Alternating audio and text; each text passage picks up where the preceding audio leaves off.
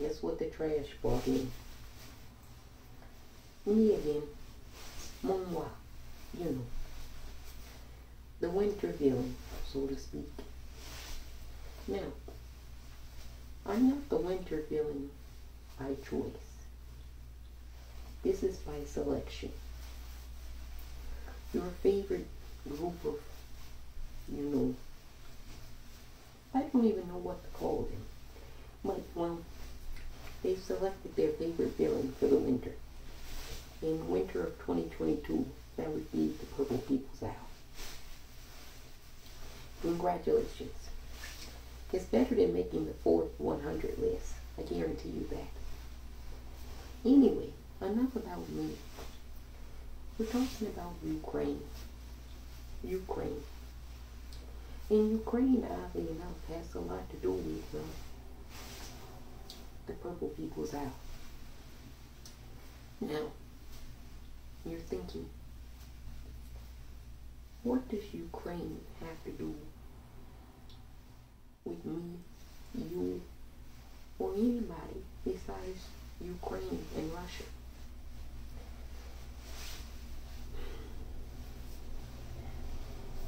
Let me do a little refresher. Firstly, Ukraine has been a country that's been war-torn for quite some time. Quite some time. It seems every century we find ourselves right back in the same situation with Ukraine and Russia. And there's a whole host of characters, so to speak, in this story. You only hear about the Ukrainian and the Russian people.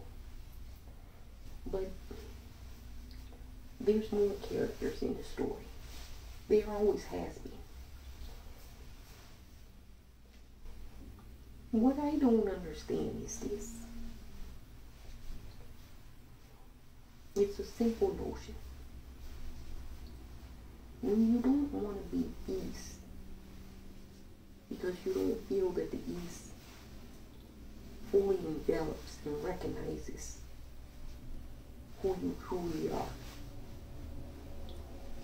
And then you don't want to be West because the West doesn't really value anything of your cultural identity.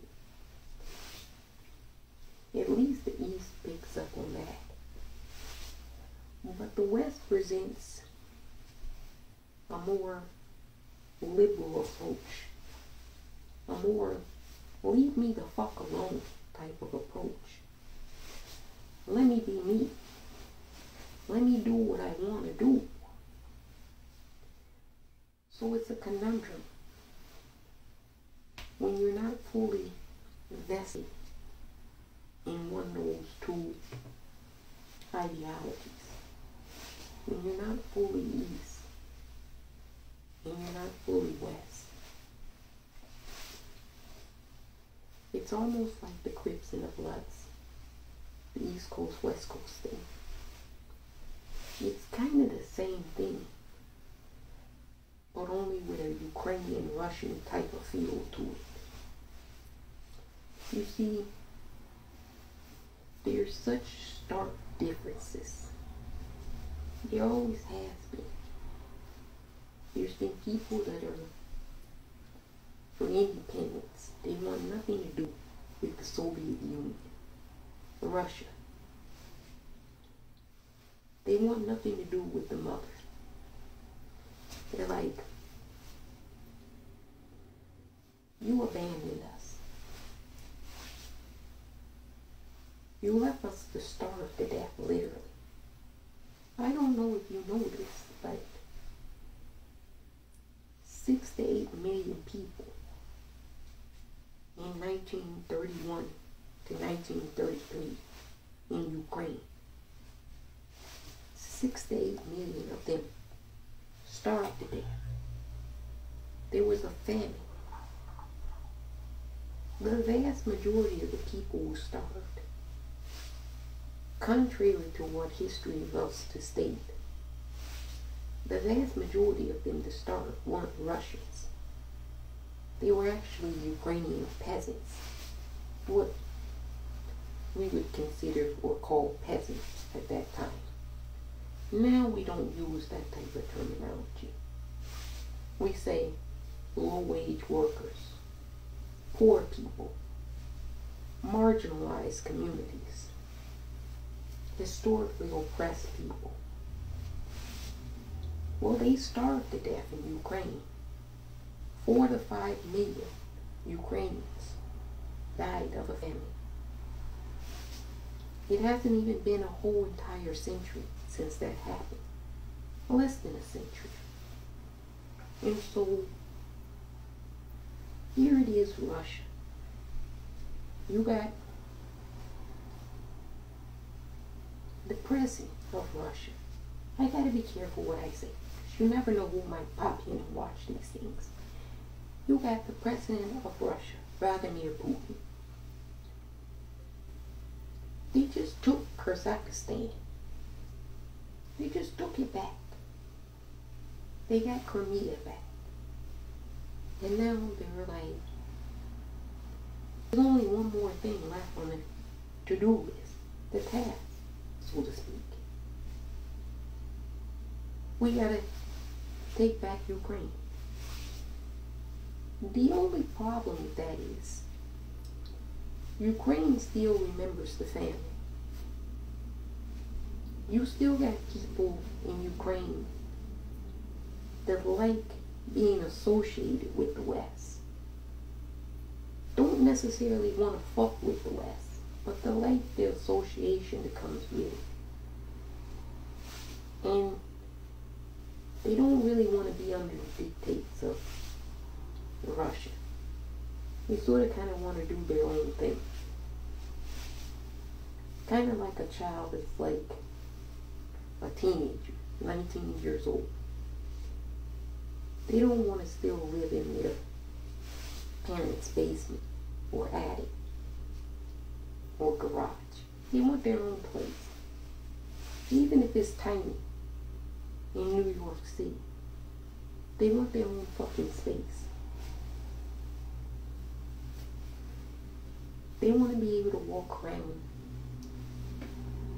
on a Sunday morning completely in the buff and be happy about it. That's Ukraine in a nutshell. They want to be able to do their own thing without Russia and Putin looking over them with a magnascope, eyeing every little thing that they do, being ready to chastise, critique. But the thing is, here's where the catch-22 comes into play. If you don't want to be the East, and you don't want to be the West, and the East in Russia really wants you to come back, and the West is like, no, you really want to be with us. My first thought is, has anybody done like a simple survey of the people of Ukraine to see what their opinion is? Whether they want to be associated with the East, or whether they want to be associated with the West. Now I know what some people are going to say. Purple people's out. Who would you survey? This is simple. I would survey Ukrainian women. And the reason I say it's simple is because it's something that we've already done. You don't think that I would tell you to do something that I hadn't already done and made an assessment before I came to do the presentation. I'm very astute what I do. Unlike you, some of you who are just sloppy and haphazard and do things in a, well, questionable way, to say the least. Anyway, in order to gauge sentiment anywhere on the ground, you always survey women. I don't really need the input and advice of the individuals who are always perpetually ready to fight. Ukrainian men and Russian men have been fighting wars since they were little kids. I'm not surveying them. I know what their intention is. They hate each other and they want to fight. I need to survey people who are neutral, who don't have strong feelings, one way or the other, about fighting. Because I'm looking for some other kind of data. Something underneath the surface, so to speak. And what do you know? I found the information. Now, there are a lot of misconceptions about Ukraine. Let's take the capital city, Kiev. Now, the thing I like about capital cities is very simple. It gives you a lot of information because that's where mostly young people are going to live. I could worry about the sentiment of older people, and that's valid. But younger people are going to be the ones that are here for a lot longer time. So that's the sentiment I'm going to get. So I told you who I surveyed. Young Ukrainian women. And the data was fascinating. It wasn't what I thought it was going to be, so to speak. It was very interesting. Not to get into the methods and modalities of how we collect information, data, and intelligence. We can never share those things, and I never will. Here's what we discovered, and this is very interesting. Listen up. Ukrainian women feel some type of way, shame, guilt, sorrow for Ukrainian men. So there's no kind of going back on that. They sort of kind of turn their back to Ukrainian men. There's a lot of alcoholism and domestic violence between Ukrainian men and Ukrainian women. In partnerships, relationships, and just male-female, male non-binary, male-trans interactions. Russians and Ukrainian, they butt heads too much. Unless you're pro-Russia and you're a Ukrainian, then you get on well with Russian individuals. But you have a lot of people in the capital city of Ukraine, Kiev, that want to do their own thing. So they don't even really fuck with Russian men. So that's going to be interesting if you have some kind of incursion that does happen between Russia and Ukraine. Because Ukrainian women are not even really all that familiar with Russian men. Especially the age of the men were fighting age that would be coming to Ukraine. They're not going to like that at all. So that's one data point to look at. The other data point is interesting too. See, this is why data is fascinating. Because you learn a lot of things if you just listen. Ukrainian women want green cards. Now everybody is like, that's a stereotype. But it's true. They do. But why is the West so stingy at giving green cards to Ukrainian women? Well, the West doesn't really want a lot of Ukrainian women in Western countries because they don't necessarily feel that Ukrainian women are truly westernized women. There's some role blockage there.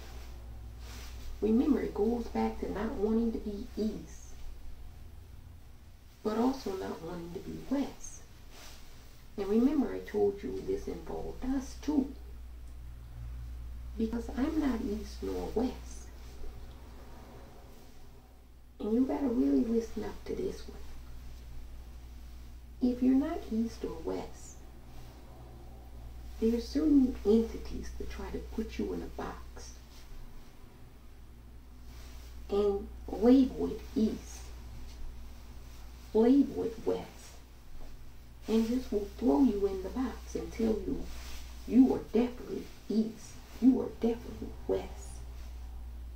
Don't get it confused. And Ukrainian women absolutely abhorred that with a passion.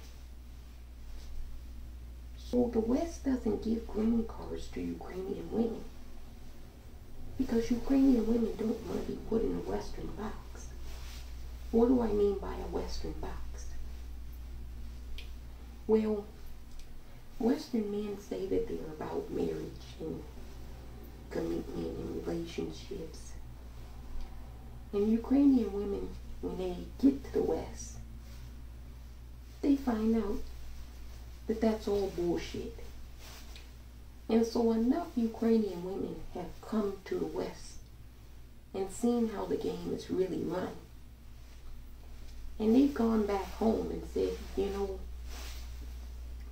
it's not all this cut out to be in the West. So maybe we should do our own thing. Kind of like stay here in Ukraine and create our own type of what we want. Something uniquely Ukrainian for Ukrainian women. And this has rubbed the good old boys in the West the wrong way. It's rubbed the good old boys in the East the wrong way. And it's really the underlying reason why you have Cold War rhetoric going. See, you didn't think I knew these things. But we know a lot. We know a lot. Now, let's go back to the people in the land. Which one's more important? Does Putin want the land? Which land is a resource. Ukraine is a resource, territory-wise. Or does he want the land and the people? Because if all he wants is the land, well, have at it, baby. Take the land. And the West will take the people, right? We'll welcome refugees, Ukrainian refugees. Because you can't say that you want Ukraine to be part of the West and then not welcome Ukrainian refugees. Just like we welcome Afghan refugees. We'll see if we really welcome them. They just arrived. Welcoming doesn't mean that you allow somebody in. It also means that you have a hospitable spirit towards them when you see them. You're like, oh, you're new to my country. Let me befriend you and show you things that I enjoy about this country. That endears more gratitude to not only the person, but the nation itself. Are Americans hospitable? Are the English hospitable? Are the French hospitable? Are the Germans hospitable? Are the Japanese hospitable? Are the Chinese hospitable? Everybody should be welcoming Ukrainian refugees. You know, Ukrainian women add a lot of value. I know a lot of people just think they're brides for hire. But Ukrainian women are some of the smartest women in terms of certain things. Really smart. So, is the West going to be hospitable and provide green cards to Ukrainian people? If that's the case, then who can have the land? Sure, the land is important, but you say that the Ukrainian people want to get a green card to come to the West. So this is a win-win for everybody. It doesn't have to be a lose-lose situation. It doesn't have to get messy. But maybe it'll get messy for another reason entirely different than what we've gone over. There was something else that was told to me. It wasn't in the data. And I was disappointed because I had to go fetch this. Personally, I had to go and fetch this. And I don't like personally going and fetching things. We're in a pandemic. It's dangerous. Do you know we can't really move about as much as we used to anymore? None of us can. Not solely based out of the dangers external, but also internal. I'll leave it at that.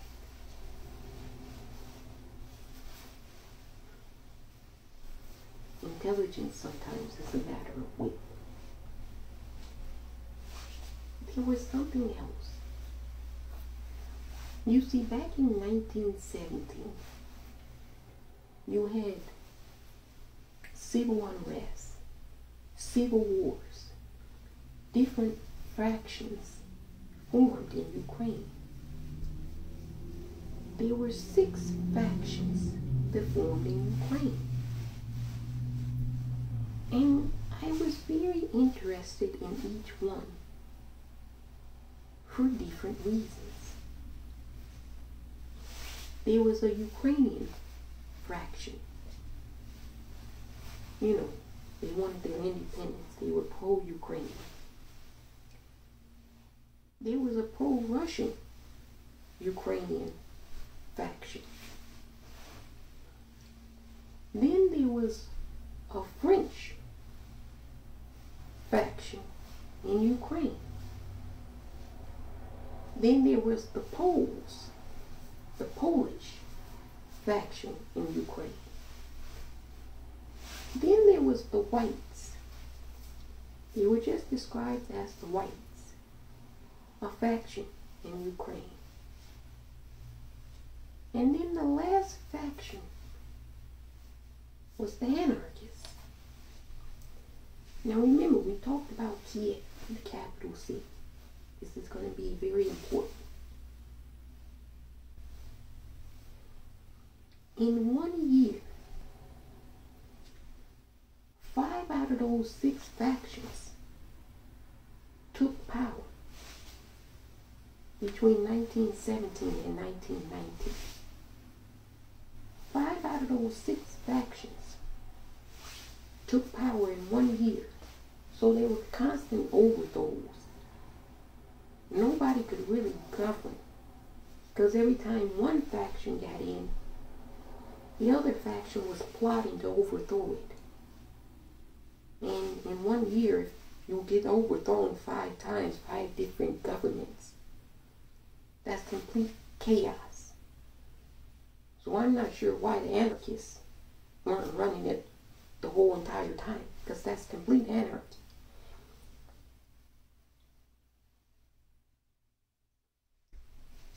Do you get the picture I'm starting to paint?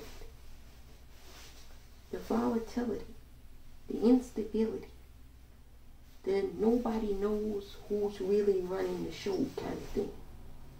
Anything goes. Can you get why that would create sadness, depression, anxiety, insanity? Ukrainian women are very sad and depressed. And the only thing that makes them happy is drinking and going clubbing and dancing. Now, you say that's shallow.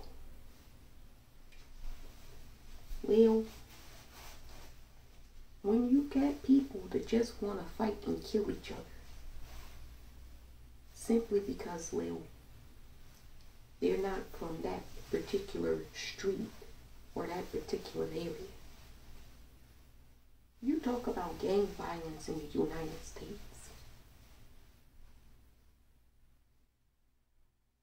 Maybe a century ago,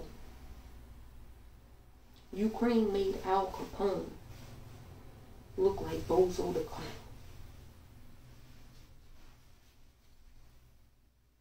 There's a natural animus in Ukraine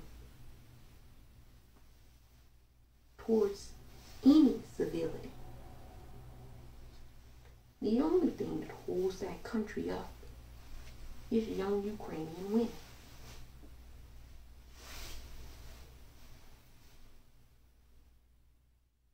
Putin can't handle the volatility and the instability of young Ukrainian women. There's no Russian KGB soldier alive that can deal with that. The West can't handle it, because apparently they're too scared to provide green cards, or unwillingness to provide green cards.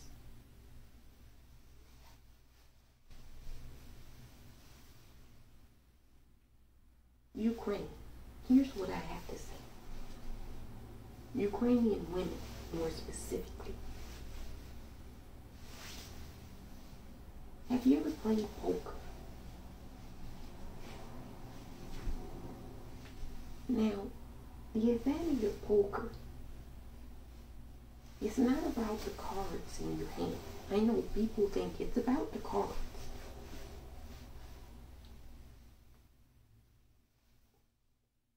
Puddings, you can have the shittiest cards. I'm talking really shit cards in poker,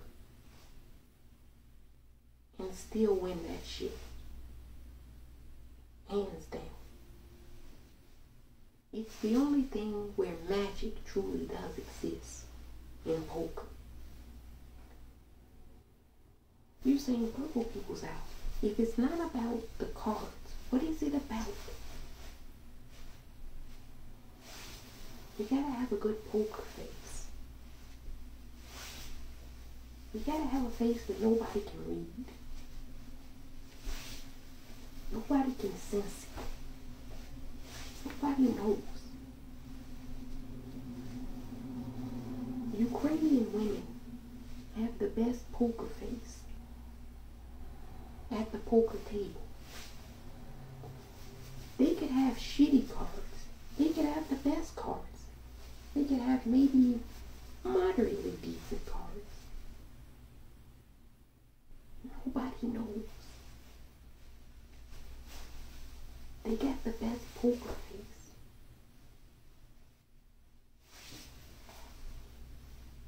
Putin is really good at sizing things up.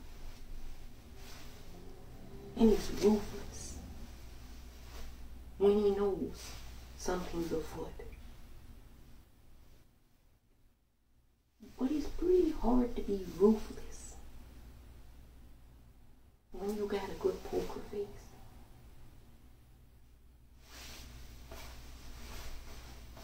Good luck out there in Kiev. We love you. Look, the next time we're there, please have a vegan option of fingers and mash. You didn't get it. It's an old Yankee joke.